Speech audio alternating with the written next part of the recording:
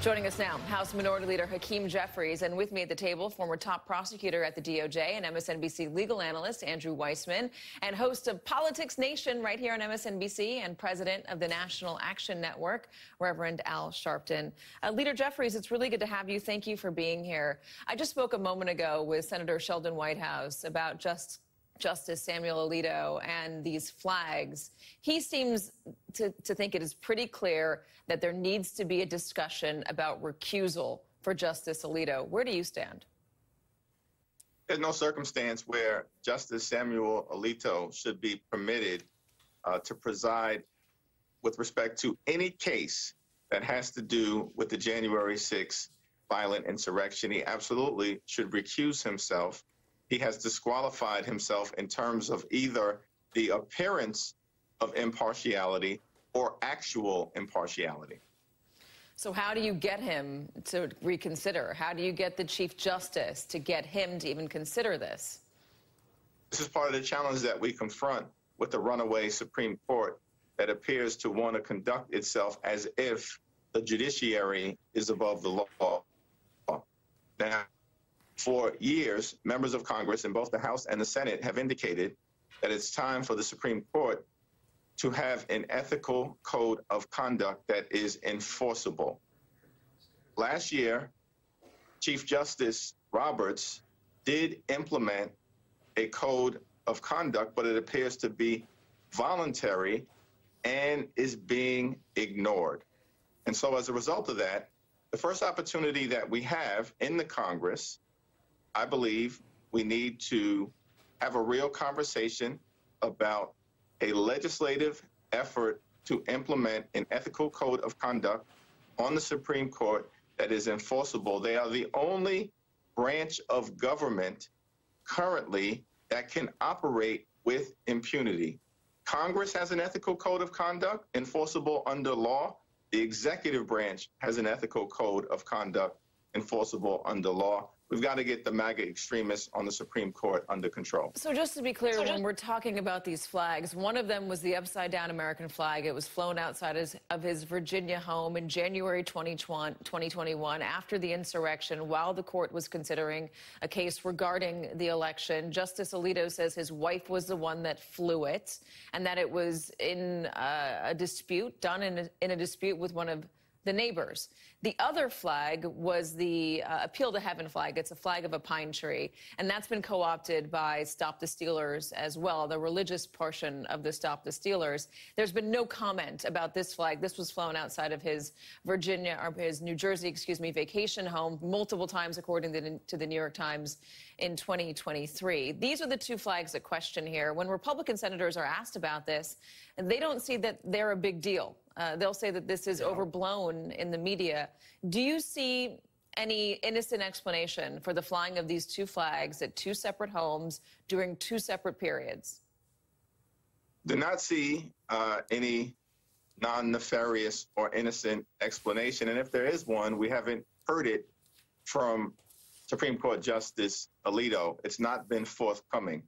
I think his only response was to try and throw his wife under the bus, which was extraordinary in and of itself for anyone to do, let alone a Supreme Court justice, who, by the way, is having to deal with pending cases before the Supreme Court that involve the insurrectionist in chief, Donald Trump, involve people who violently assaulted the Capitol as part of the effort to undermine the peaceful transfer of power for the first time in American history. And that is why this is a serious issue.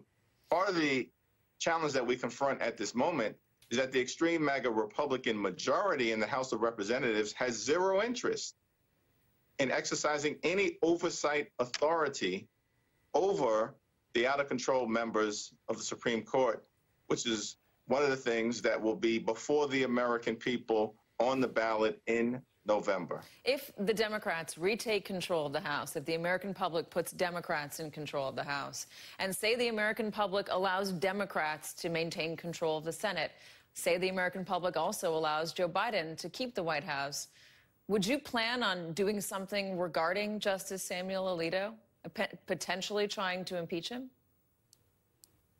Well, let's not put the cart before the horse. The first step will be to make sure that we engage in aggressive oversight to get an understanding of what's happening, why it's happening, and how we can stop this extremist behavior from ever happening again. The challenge right now is that even the Senate Democrats, though they are in the majority, has the inability, or does not have the ability, I should say, to enforce subpoenas and try to ascertain and obtain information because Republicans in the Senate have the ability to block it because there is a 60-vote threshold with respect to subpoena enforceability. And of course, under Chairman Jim Jordan and the chair of the Oversight Committee, and we see what a mess oversight has been throughout the entirety of this Congress, they have zero interest in trying to rehabilitate the credibility of the Supreme Court.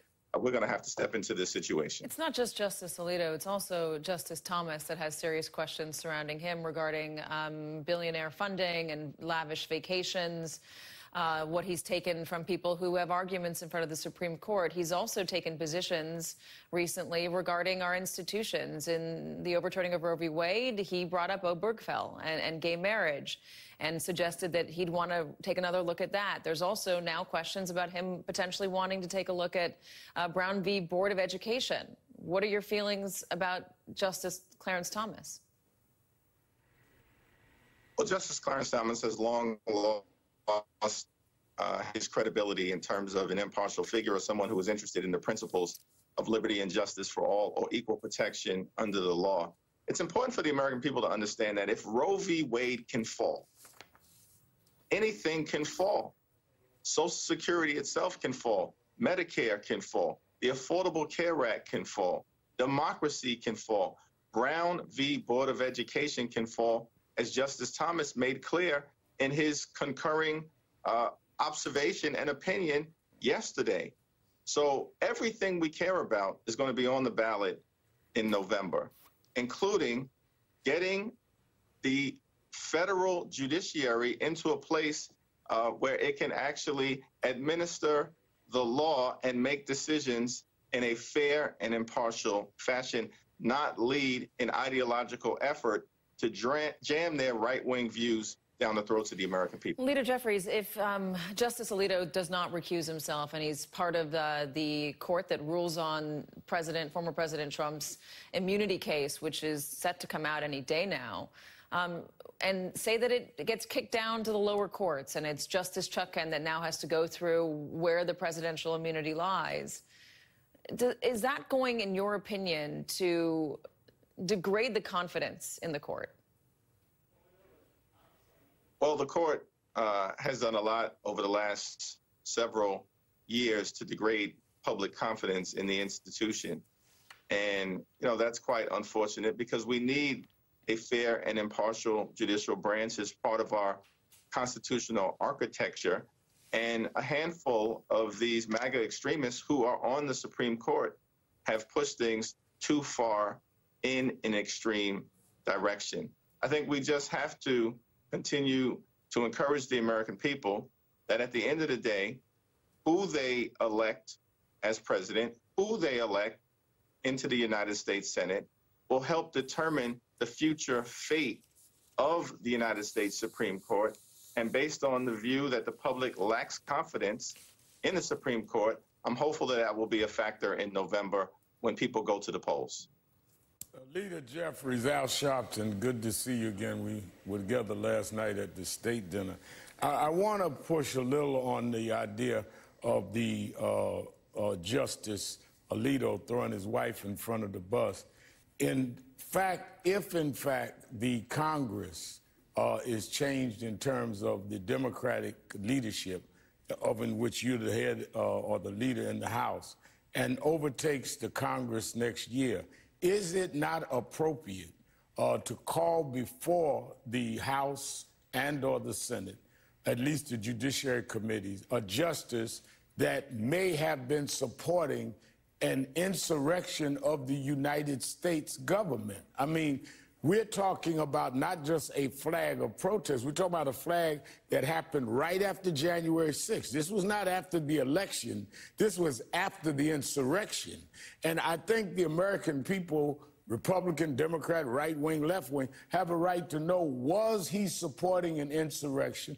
Under oath. If he wants to throw his wife in front of the bus, let him do it under oath. But I think we have a right to know. If they can bring in everybody from Hunter Biden to whoever else in front of the Congress, isn't this serious enough to bring a sitting justice that possibly was supporting an insurrection of the government that he sits at the top of the judicial branch, to swear him in under oath and find out exactly what he was saying in a statement right after the insurrection in two of his residents?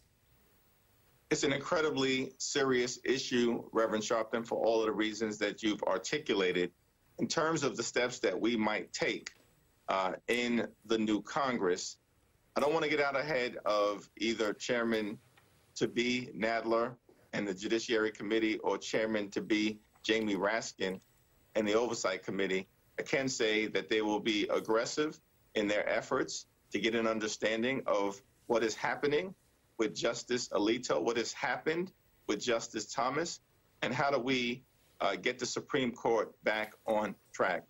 As a separate and co-equal branch of government, the House of Representatives has the responsibility to serve as a check and balance on an out-of-control executive branch or an out-of-control Supreme Court. James Madison said that Congress should serve as a rival to the other branches of government in order to make sure that no one overreaches in a way that's inconsistent with our Constitution or our values. And so I can certainly promise that we will engage in aggressive oversight of the United States Supreme Court if we move forward. That is what the public is demanding.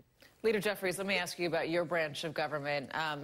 Congressman McGovern the other day his words were stricken from the record. He was talking about Donald Trump's legal troubles. Let's play them. I'd love to get your opinion on what happened after. A candidate for President of the United States is on trial for sending a hush money payment to a porn star to avoid a sex scandal during his 2016 campaign, and then fraudulently disguising those payments in violation of the law. He's also charged with conspiring to overturn the election. He's also charged with stealing classified information, and a jury has already found him liable for rape in a civil court. And yet, in this Republican-controlled House, it's okay to talk about the trial, but you have to call it a sham. We take down his words. It's okay to say the jury is rigged. Mr. Speaker, I demand that his words be taken down. It's okay to say the court is corrupt. The gentleman will suspend. But not Trump is corrupting the rule of law. Indiana, I demand that his words be taken down. Leader, what do you think of what happened there? I know that he said that he was found liable for rape in a civil court. He was liable for sexual abuse. Other than that, what he's saying is true. I understand he was out of order. But what do you make of the demand to have his words stricken from the record? Congressman Jim McGovern is a tremendous leader in the United States Congress. He was speaking the truth, and extreme MAGA Republicans clearly cannot handle the truth. At the end of the day, they don't work for the American people. They work for the insurrectionist in chief, who basically gives them orders, tells them when to jump, how high, when to show up, what red tie to wear, what uniform to perform under. And this is what we are unfortunately dealing with in this do-nothing extreme Republican Congress. And this was just one of the latest manifestations of it. Leader Jeffries, I was wondering if you could speak to the urgency of this situation involving Supreme Court Justice Alito and Thomas. And the reason I raise that is right now there is a stay of the D.C. insurrection case. That is not going to trial because the Supreme Court has effectuated that stay. And for all we know, as we're sitting here, the reason that that is continuing, the reason we do not have a trial date and we do not have accountability can be because Justices Alito and Thomas are holding it, that they are writing a dissent, that they are not moving that case along. And these could be people who should not be sitting there. They should not be voting on something that they have a partisan interest in. And to me, I was wondering what can be done, because this isn't so much an issue of what will happen in the election, which I agree with you is something that people have to vote on. But there is a real consequence that is a serious one right now about just accountability when a grand jury has voted an indictment and the Supreme Court is basically standing in the way of the public's right to a trial. Well, the American people and their representatives in the United States Congress in both the House and the Senate are going to have to keep the pressure on the Supreme Court to be more transparent as it relates to the reasons why Justice Thomas and Justice Alito have not recused themselves as it relates to any of these matters connected to the violent insurrection, the efforts to halt the peaceful transfer of power, the big lie, the criminal cases that are now pending against the former president. These are reasonable questions that the American people should have actual answers to, and they are not forthcoming. And this is an extraordinary thing because the judiciary branch is a branch where you actually need legitimacy and credibility and the full faith and confidence of the American people, because the decisions that they issue basically are permanent and unappealable. And so that's why, in order for them to be received in a manner consistent with our country as a nation of the rule of law, anchored in the rule of law, there is a confidence deficit that's going to have to be confronted, and we're going to use every tool that is available to us, though we are in the minority, to try to get the truth put forward for the American people. Democratic leader Hakeem Jeffries, thank you so much. I know we kept you a little bit longer than we intended to, but we appreciate you staying on and answering all of our questions. Thank you all.